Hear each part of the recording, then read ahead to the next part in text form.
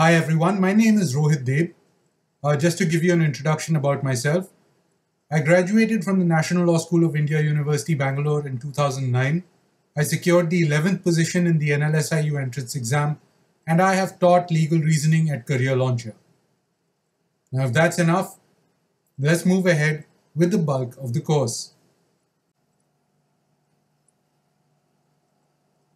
All right, let's first talk about the legal profession and how to get into one of the top law colleges, because if you're appearing for CLAT, that is what you should be aiming for. First and foremost, the law is one of the oldest professions in the world. It's been practiced ever since there was a need for human beings to live together, because the moment human beings live together, there would have been conflicts, there would have been necessity to organize how we live together, hence the need for laws. Okay. Even today, we deal with laws at practically every stage of our lives. If you go and buy something from the shop, you're entering into a contract that's governed by the Contracts Act. If you're setting up a company, then it's governed by the Companies Act. If you're driving down the road, then there's a traffic, then there's a law that governs how traffic is supposed to move and whether or not you're supposed to wear your seatbelt or your helmet, and how you're supposed to move your vehicles, etc. So law deals with every aspect of our lives. Okay. Now, at the basic level, we have the Constitution, which is the basic law of the land, which guarantees our fundamental rights and lays down the framework of how the laws of the country should work. Okay. Now, as for a choice of career in law, there are many choices of career in law. First and foremost, as a practicing lawyer, you can choose to work in very specific fields. Like you can choose to be a criminal lawyer, you can choose to be a tax advocate, you can choose to work for as appearing before the high courts and the Supreme Court. You can choose a variety of, you can be an intellectual property lawyer. So there's a variety of choices even as a practicing lawyer. But even aside from a practicing lawyer, you can be a mediator, you can be a researcher, you can be a consultant, you can work as part of a government think tank. So there are a lot of options for you in the practice of law as a career choice, if you should choose to make it.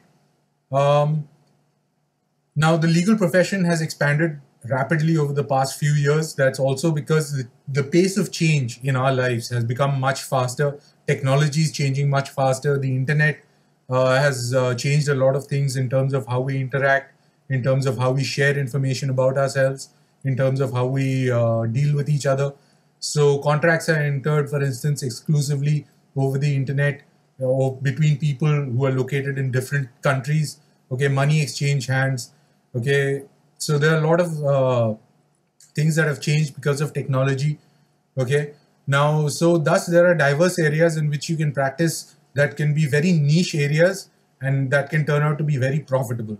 One example of this is intellectual property laws. For instance, movies are made in Hollywood, in the US. Okay, they're shot in different places, they're made in Hollywood finally, and they're distributed across the world. And people can pirate those movies somewhere else. So people look to enforce intellectual property laws across jurisdictions. So basically, it's a very niche area of law, but it can be very profitable for someone who's practicing it. Thus, the legal profession is constantly evolving and changing, along with changes in our day-to-day lives, along with changes in the world in which we're living in. Okay.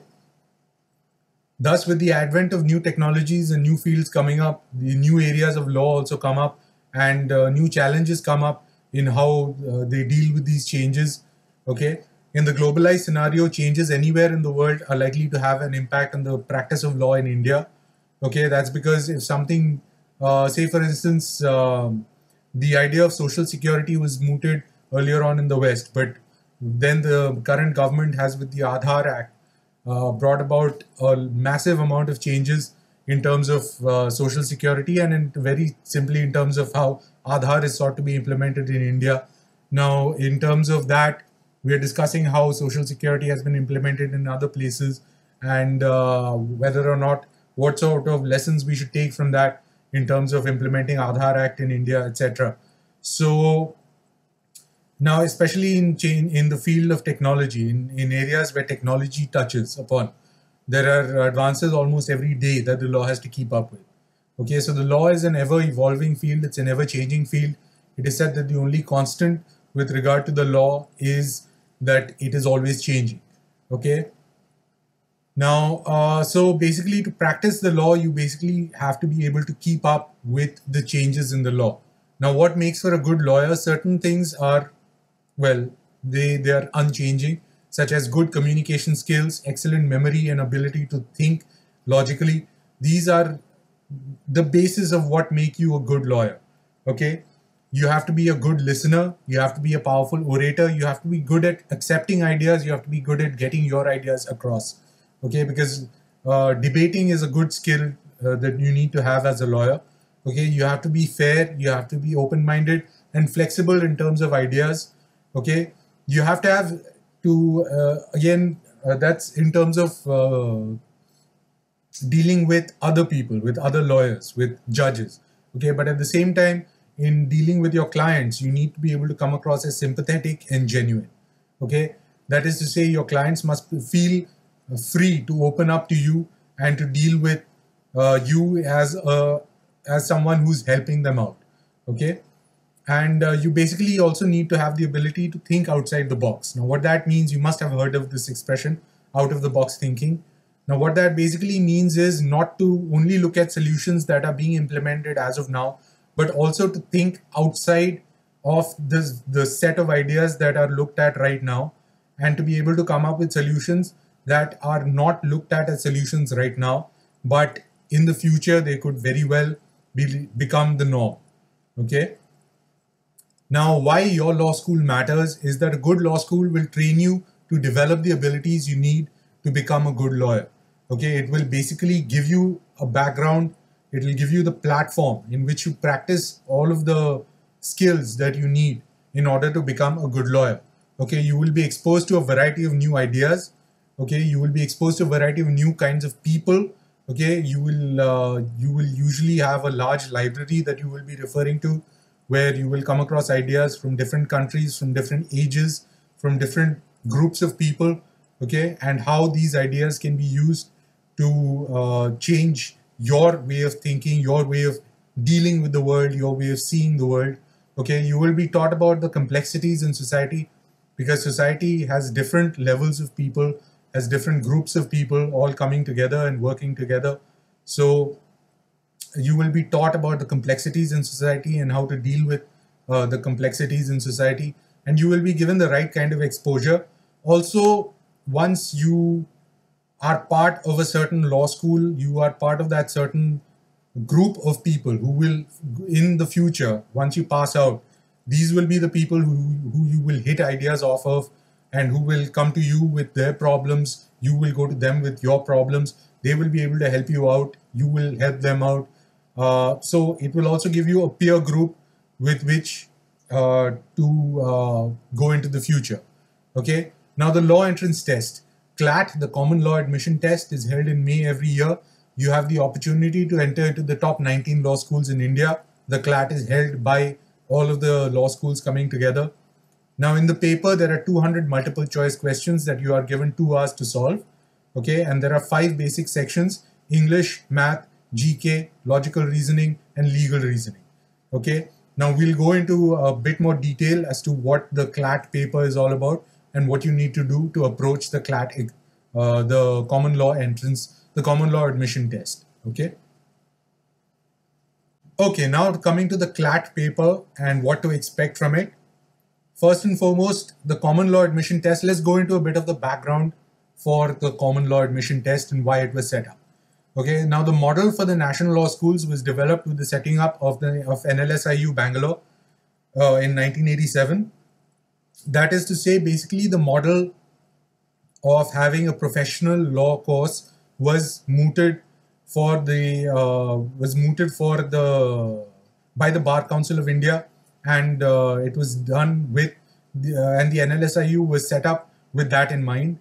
Okay, earlier it was a requirement to have a graduate degree before one could acquire a degree in law. That is, you needed to be a BA before you could have an LLB, or a BSc before you could have an LLB. This was seen as having a detrimental effect on the quality of students approaching the legal profession, because often this was not seen as a professional course. Okay, the same way that engineering or medicine was seen as a professional course, law was not seen as a professional course. Okay, so the Bar Council of India and the Supreme Court wanted to establish law as a professional career. Okay, as a result of which the integrated BA-LLB course was pioneered at NLSIU, which sought to create a course that students graduating from school could directly attend. Okay, so it's a combined BA-LLB. It's a double graduation program that you're entering. Okay, and other law schools like NUJS, West Bengal, that provides a BSc LLB as well. Okay, so these are basically combined law degrees. Okay, where you are getting two graduations for the price of one, so to speak. Okay. Now, initially, NLSIU used to have its own admission test held in the pencil paper format at various centers across the country. Subsequently, other law schools came up, such as NALSAR, West Bengal NUJS, NLIU Bhopal, NLU Jodhpur, etc. These were also established on the NLSIU model, but they had their own admission tests separately. As a result, an aspiring law student would have to pay separate exam fees and have to appear for several different tests on several different dates. Okay, ultimately, the matter was subject to a PIL, that's a public interest litigation before the Supreme Court, and the top law colleges in India were directed to come together and hold a common law admission test, or CLAT.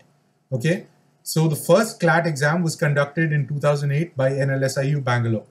Okay, now the CLAT exam, the CLAT test, is conducted by 19 participating law schools in rotation. That is to say, every year, one of the 19 participating law schools sets up the paper, okay, and basically all of them administer the paper together, okay. 43 other educational institutes and 2 public sector institutes are also eligible to use CLAT scores to decide eligibility for admission. So once you give the CLAT exam, it's not only the 19 law schools that you're appearing for, but there are also other educational institutions that use the CLAT score in order to decide admission. Okay. Now the test is common, but different law schools decide different cutoffs that the aspirant that you will have to satisfy in order to qualify for their entrance criteria. Okay. Till 2011, students were asked to indicate the preference of institutions in the admission form itself. Since 2011, applicants have been asked to select their choice of institutions after the declaration of results. That is to say, the institutions themselves pretty much provide the cutoffs, and then you are required to give your preference for what law school you want to enter. The CLAT paper comprises of 200 questions with 4 possible answers, that is multiple choice questions, out of which the candidate has to select the correct answer. All questions are of the objective type with no subjective or essay type answers required. Okay. Each correct answer is awarded one mark, and for each incorrect answer, 2.5 marks, that's 1/4 marks, are deducted. No marks are deducted for questions which are left unattempted. The duration of the CLAT exam is 2 hours. The paper is divided into 5 sections, although only the total score is considered and sectional cutoffs are not given. Okay, so the cutoff is only for the entire paper taken as a whole. Okay, now the paper is divided into the following sections: English, general knowledge and current affairs, elementary mathematics, legal aptitude, and logical reasoning. Now, since the exam is geared towards students graduating from school, the level of English questions are the same as class 12, and the level of maths questions are the same as class 10. Okay, so you don't have to get worked up too much about the English and math sections. They are more or less pretty simple. Okay, the English section comprises of reading comprehension and grammar, vocabulary, fill in the blanks, correcting sentences, and such questions.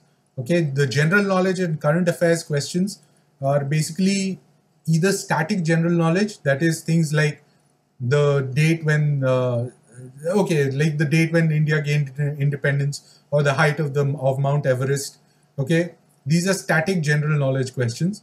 Or you can have what is called current affairs and recent topics, usually from the past 1 year of events, of topics that have been in the news. Okay, then we come to the mathematics section. The mathematics section basically deals with the number system, percentage, profit and loss, time and work, height and distance, geometry, algebra, trigonometry, etc. Okay, legal aptitude tests.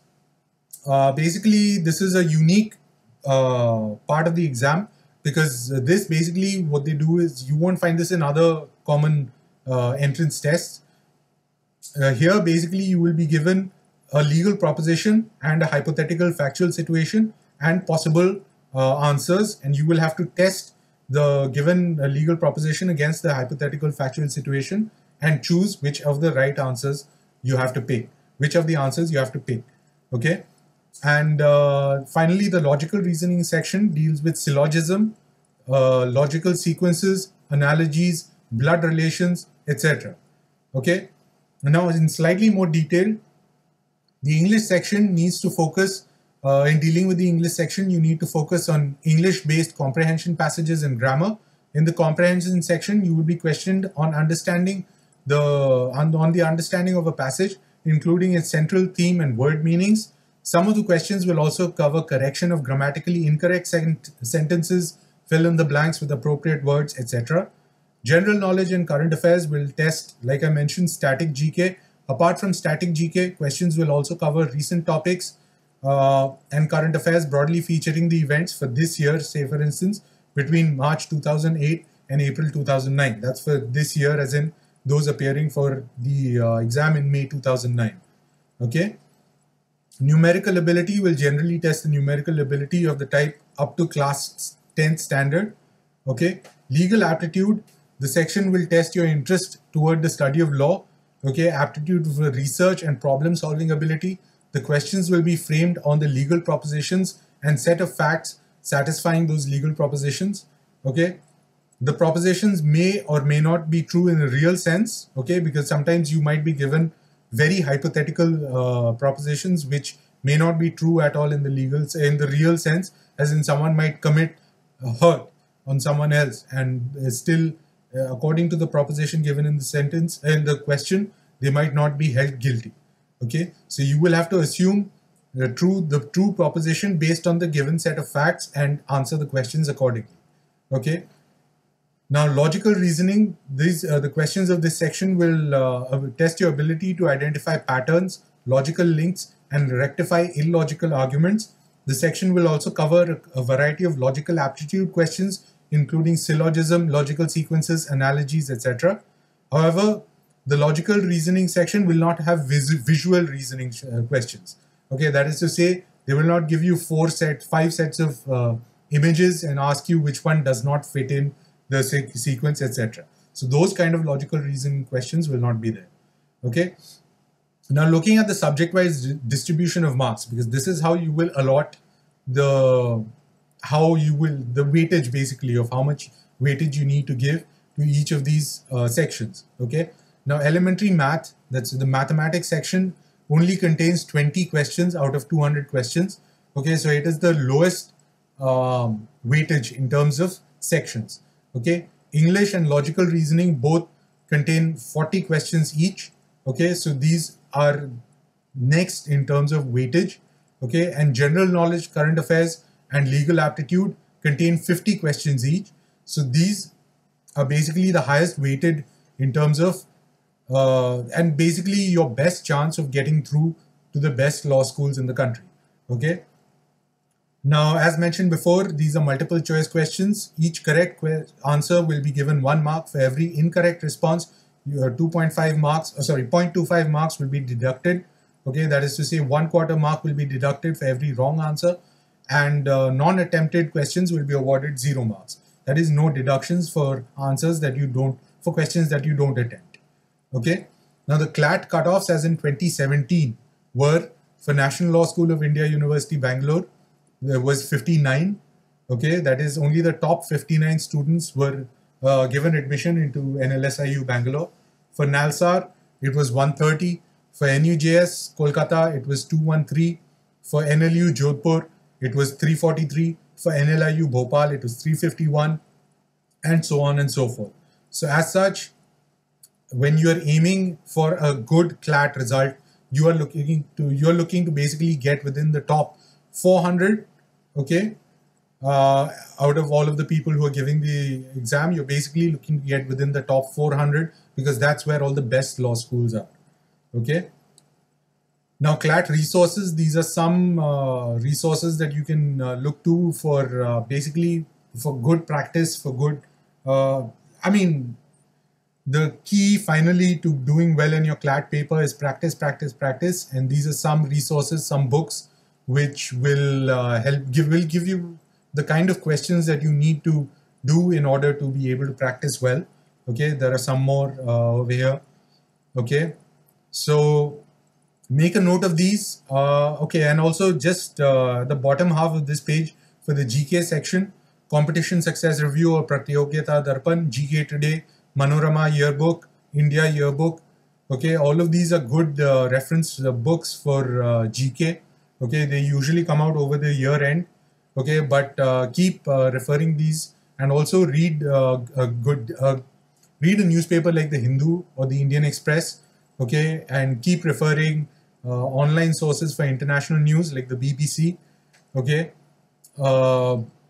these are good pointers to prepare for your CLAT paper. Okay, also these are some web resources you can refer to for preparing for the CLAT. So these are some CLAT resources that I've managed to put together. Okay, yeah. So basically, we've taken a look at what to expect in the CLAT paper itself. Okay, and what the legal profession is all about. Next up, we'll take a brief look at how to prepare for GK, because again, it's basically very, I mean, you have to prepare yourself for GK. There's really no one who can sit and teach you GK. Okay, so we'll basically look at how to deal with GK, and then we'll dive into the meaty part of this paper, which is of the CLAT paper, which is legal reasoning. Okay, and basically the rest of the series of these videos will basically deal with legal reasoning. Okay, so hope you found that useful. Join us for the next video. All right, goodbye.